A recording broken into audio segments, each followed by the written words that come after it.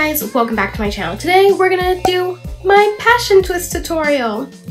Please be sure you check out my last week's video for my heatless parting tutorial using the rubber band method.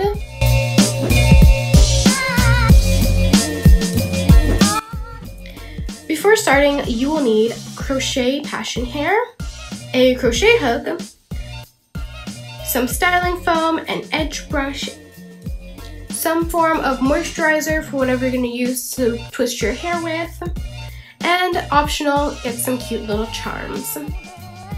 Also, a detangling brush. You see stereophonic sound for the home. So to begin installing these passion twists, first you're going to need your crochet hook and 2 strands of crochet hair that you manually fluff out by running your fingers through them. The sounds are blended together to achieve a new dimension in sound. Then stack them so the length is somewhat even and twist the middle part of the hair over your fingers a couple of times just to make it easier to hook onto the crochet hook later. Then slide crochet hook underneath your rubber band part under your hair with the latch closed, and then hook the hair onto the latch, close the latch, and pull the hair through. Make sure you only pull one side out. So at this point you should have 2 evenly length sections to split apart. Make sure you pull it tight to make sure it's secure. Then you split your natural hair evenly with the crochet hair, and this is where the knotless part comes in. You simply just begin twisting tightly. Don't worry, the hair will spring back up eventually and unravel just a tad bit. I chose to do the knotless method because I'm pretty tender-headed and I had no desire to be in any form of pain.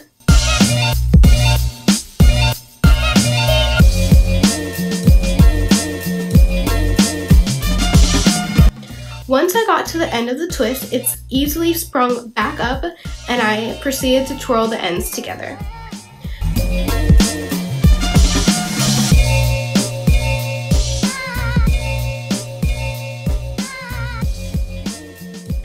I used the Carol's Daughter Coco Creme for detangling my natural hair to ensure that it'll keep my hair on the slicker side. That way my hair is easier to blend with the crochet hair. I purposely left out my edges to protect them.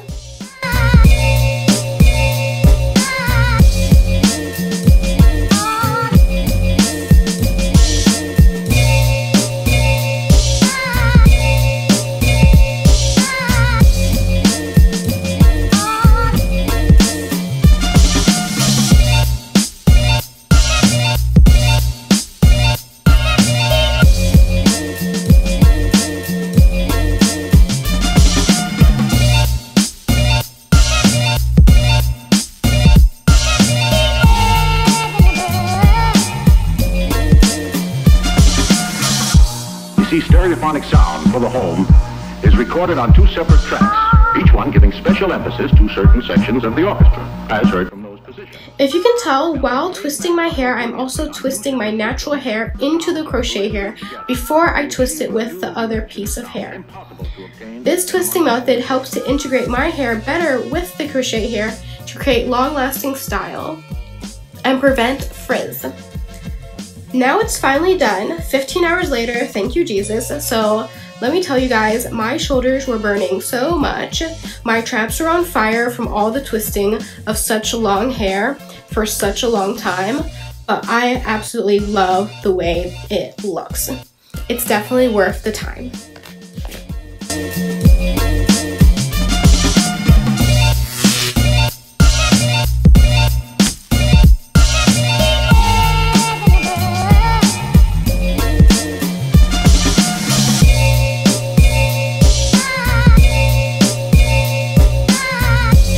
So I actually got these little hair charms. I plan on putting them all around my hair. They're really cute. I got these off of Amazon and it came in a steel container, which was super convenient. So I'm quite fond of these little shell ones. So I'm going to be putting these all over my hair, as well as these cute little crosses. Oh, and there's a snowflake. I'm totally putting this one in my hair for Canada. Oh my gosh. So definitely putting in the snowflakes. And then I have like gold hoops. There's some cute little leaves. And then your typical gold clips. So I'm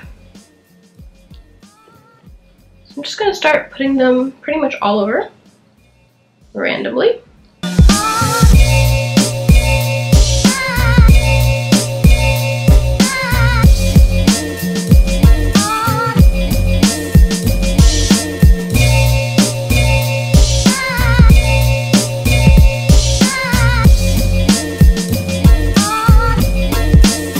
I'm not sure how to put in these loopies.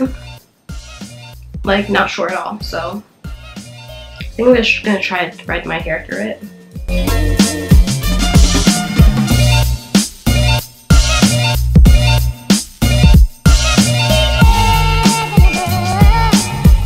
I used the Texture by Cantu control plates to style my edges, which is the same thing I used to slick down my parts in the first video.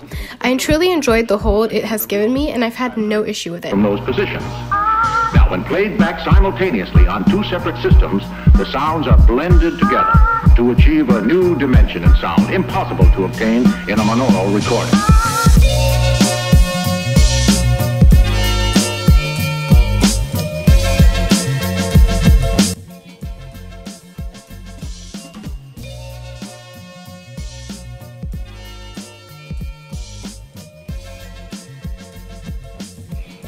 So this is the final look. I think it looks good. It's not exactly how I thought it was going to turn out, in all honesty, but I put the charms in. I think they look cute. I think I put in a little bit too many, but it's okay. First time for everything, go a little bit overboard, right?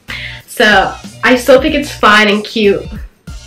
I still think this look is fun and cute. I can't wait to redo them with smaller ones. So this time around, I did pretty chunky twists, but I am excited to do it with smaller twists, in all honesty. Just because I feel like it'll look different on my hair and on my face. And I'm happy. Hopefully this lasts a long time. At least lasts the duration of my trip. So far, I don't feel like it's very heavy. And honestly, I feel like I didn't make them tight enough. So it's not tight on my head at all. I am not someone who likes tight things on my head. So I kind of purposely did that because I am not going to be in agony during my trip, or while I'm sleeping, or while I'm doing my house chores. It's just not happening. I don't do tight at all, personally. I know a lot of people are gonna be like, oh, her hair's not tight enough. It's well with my soul, okay? It's so well with my soul, it's beyond me. Anyway, I really like this look. I think it looks so cute. My favorite part is this double, what is this? This double shell part. I love this. I think it's such a look. I think it's so adorable. So the foam that I'll be using is this Shea Moisture Curl Frizz Mousse. So I'm going to use this one. I'm going to use a bunch of it, actually. Just as much mousse as I can get, really. And I'm just going to put it all over my hair, essentially, just to lock in the style. First I'm going to do my roots. And then I'm gonna do all of the hair. So ideally you should probably do this before you put in the charms, but I got too excited.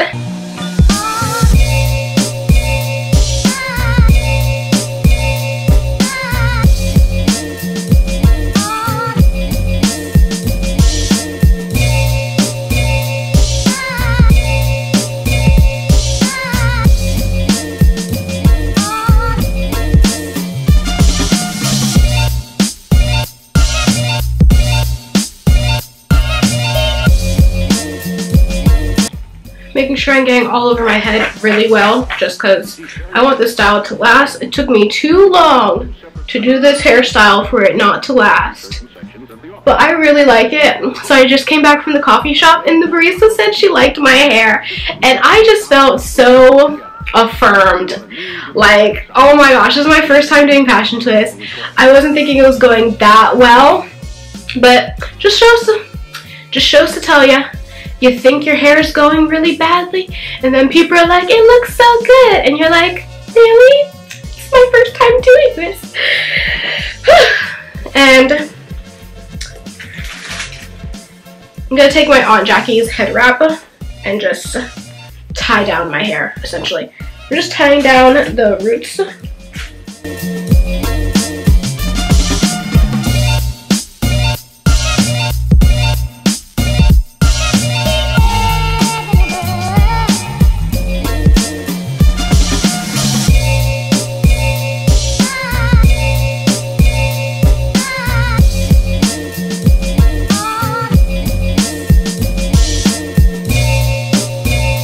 How I tied down my hair. I plan on doing this for sleeping and then putting the rest of it in a bonnet.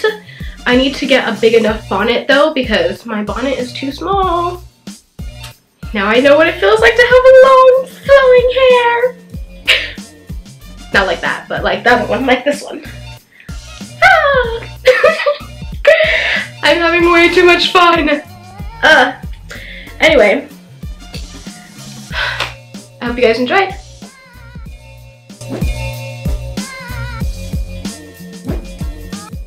I also want to let you guys know that there will be a giveaway in this video. So I will be giving away the KARIS Coco Creme Coil Enhancing Moisture Butter because it was one of my top 11 products of 2019, and every month I'm going to try to at least give away one of my top 11 products of 2019 for you guys. So this month is KARIS Coco Creme. Let me know if you guys are going to do this look and how you would do it, or how would you change it, or how you plan on doing it overall, because I am so curious because this is my first time doing this and I think it turned out pretty good for my first time, but I know it can be better. So I would love any suggestions from you guys. And don't tell me blow my hair out because that's not happening. Yeah, that's not happening. I think I might just use maybe different products this time. But yeah, anyway, bye!